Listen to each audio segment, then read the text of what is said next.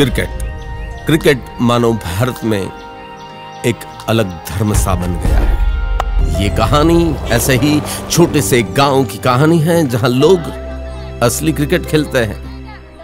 पापा। हाँ बेटा। आज हम जीत गए क्या? हाँ बेटा, हम जीत गए।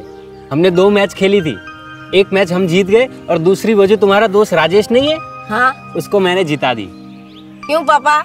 मैं इंडियन टीम का कैप्टन हूँ और मुझे पता है अपनी टीम को कैसे हैंडल करना है। वो इंसिडेंट का क्या हुआ जब गांव के अंदर आपने एक बच्चे को चाटा मार दिया? बार-बार मुझे सेम बात पे क्यों टॉर्चर कर रहे हैं? तो एक चौके पे मुझे मिलेंगे 3 चौके के रन। Next question please. आप सोशल मीडिया, नेगेटिव कमेंट्स और ट्रोल को कैसे हैंडल करते हो? देखिए, सच कहूँ तो मैं सोशल मीडिया पे ध्यान ही नहीं देता। मेरा फोकस अपने गेम पे होता है और मुझे लगता है मेरा बैट काफ़ी है जवाब देने के लिए। माई बैट इज़ माई आंसर। क्या चाहिए आपको? अगर हो सके तो मैं आपके साथ 1 ओवर खेलना चाहता हूँ।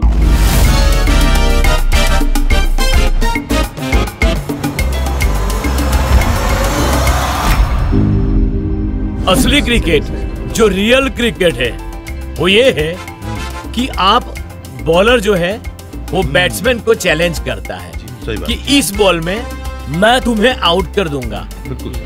सामने बैट्समैन जो है वो बॉलर को चैलेंज करता है कि मैं तुम्हारे इस बॉल पे चौका या छक्का मारूं। असली क्रिकेट वो नहीं है। असली क्रिकेट जो हम इंटरनेशनल प्लेयर्स खेलते हैं वही है। Boundary challenge, wicket challenge. गांव वाले अपनी इंडियन टीम को हराएंगे। What nonsense.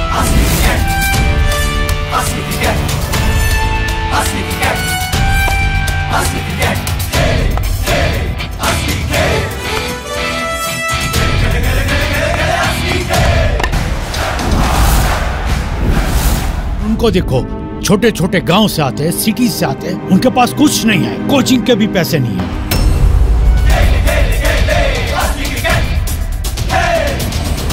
हम सीख लेंगे क्रिकेट। क्रिकेट नहीं, असली क्रिकेट।